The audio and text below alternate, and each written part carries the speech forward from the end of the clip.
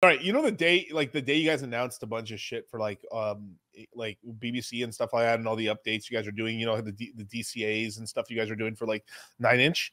Then Yep. Richard just dropped some news for fucking PulseX. It was not lost on me that it was around the same time. As soon as you dropped it, then like Richard dropped something too. I was like, huh, interesting. It is kind of funny because it's funny that me and my dick joke Dex and the guy, like the bedroom developers that I have, who happen to be some of the best developers in the fucking world, by the way. Yeah. We're leading the charge in terms of pulse chain and adoption and what we can bring to the table. I mean, that DCA tool, people fade that DCA tool. That is fucking amazing, bro. Like literally. Like, you know what's funny? Out of the entire 9-inch ecosystem, the DCA tool is the most profitable wallet in the whole thing. Mm. And that just goes to show you, man. You know, not even that many people are using it yet, but that shit. Can you go into it a little bit? Like, how does it work? Or like, how can you program it? Like, you want to give a little tutorial or just kind of an explanation of it? I mean, I might have drank a bit too much for a full-on tutorial, but I can give you a basic idea of what it might be. So let me bring it up real quick. Give me a sec. So what it is, a DCA is something that we stole from Solana. So we seen that this was a really, really cool feature on one of the dexes on Solana. So we were like, yeah, we'll just take it and see how we go. But what it means is that you can DCA in either on every block, every minute, every hour, every month, every week, whatever, every day. And it just means that you can apply, say you've got like 1 billion pulse. I mean, maybe some guys have got a lot less than 1 billion pulse. Maybe they've got 100,000 pulse or 1 million. Yeah. And they just want to go in slowly on a coin, or they want to sell slowly out of a coin. It doesn't really matter. But what they can do is they can set a threshold. So it's every block, minute, hour, day, week, or month. But then there's a pricing strategy on that as well, which means that your orders will only execute if the price is within a range that you want. So let's say, for example, right now, Pulse is what is it? 4 zeros and a 7, roughly, maybe 8. It's almost 8. It's almost in an 8, but yeah, like 779 right now.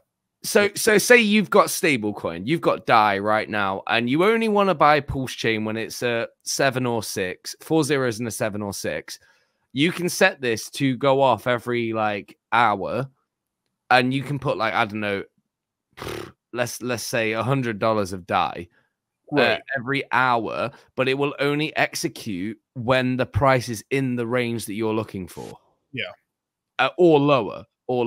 And then you'll get optimal order execution, basically zero slippage.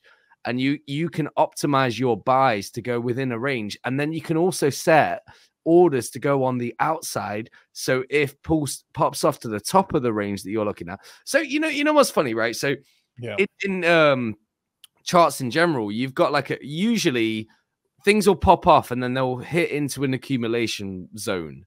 Right. And during that accumulation zone, you can buy and sell within that range for like a very long time, usually months. Yeah, because it stays there for a good chunk of time, especially because like it's a little off the bottom, but it's not like it hasn't popped off yet. So it's just kind of boring. It's just going sideways. You know, when we talk about going sideways, right? It's like literally you can just be going sideways within a range of maybe 100%.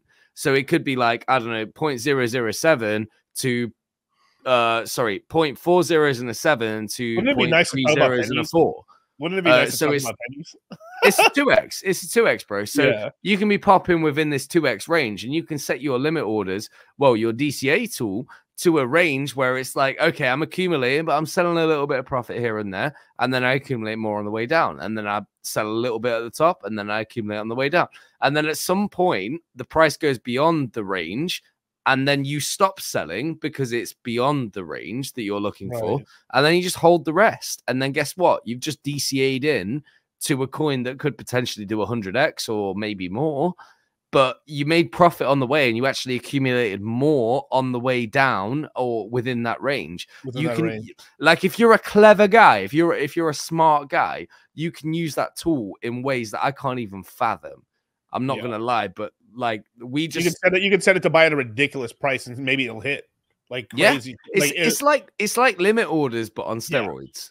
That's how I would describe it. And this is something that is totally new to Pulse Chain. It does not exist. Even limit orders didn't exist until 9inch came along, bro. Like, so, you know, but this is like limit orders on steroids, and you can pick ranges and you can set timers and all sorts of shit. Like, let's say you're a very conservative guy and you say, okay, I've got a decent bag of Pulse Chain and I just want to sell over the next 6 months. I'm going to sell 1% a week for the next fucking 6 months or whatever. You can literally set it to do that. There's so much optionality with this tool, and it's something that's completely new, and it only really exists on Solana. You can't even do this shit on Ethereum. It's too expensive, but you can do it on Pulse Chain easily.